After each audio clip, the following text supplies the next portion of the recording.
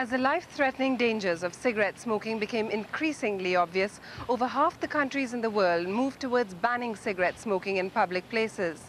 Some months back, in a private motion piloted by opposition Senator Mumtaz Hussain, the government agreed to ban cigarette smoking in public places. I have no problem with people who feel that they must smoke. I do not wish at all to get involved in the privilege of people to smoke. But where it involves a privilege that is endangering the lives of others, then I feel that that ought to be restricted. Whitco's position is that there's no place on our statute books for legislation to ban smoking in public places. If you look around, you'll see that people recognize that other people don't want them to smoke. As a result of that, they've started to change their behavior. The toxic ingredients of that, what we call side stream smoke, is just as toxic. It gets into the lungs, so you are inhaling a lot of the tar, which is the thing that causes the lung cancer. In this country, 137 people died of lung cancer in 1991. They were all smokers. Most of the 800 or so heart attacks that occur each year in Trinidad and Tobago happen to smokers. However, now there's evidence that someone else's cigarette can kill you, unborn children, cause severe respiratory problems, bronchitis that kills, cancer and heart disease. This going on over a long period of time does exactly the same thing that the smoker does to himself.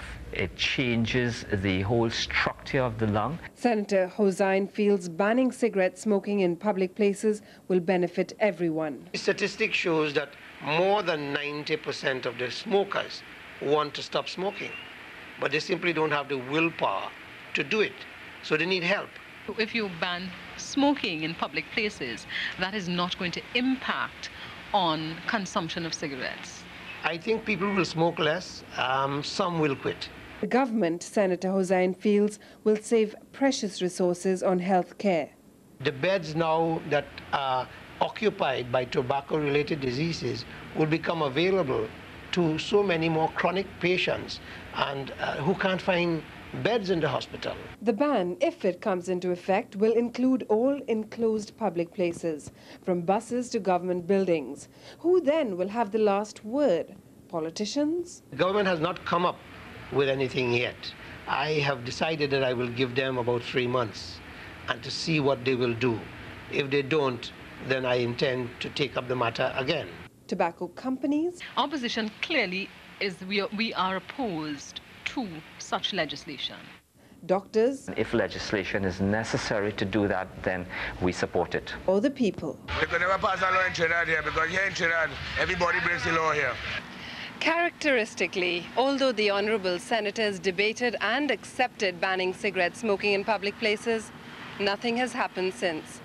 The reason may be that the bureaucratic machinery of the Ministry of Health takes a long time to implement private members' motions or notions. Ira Mathur, CCN News with a special report.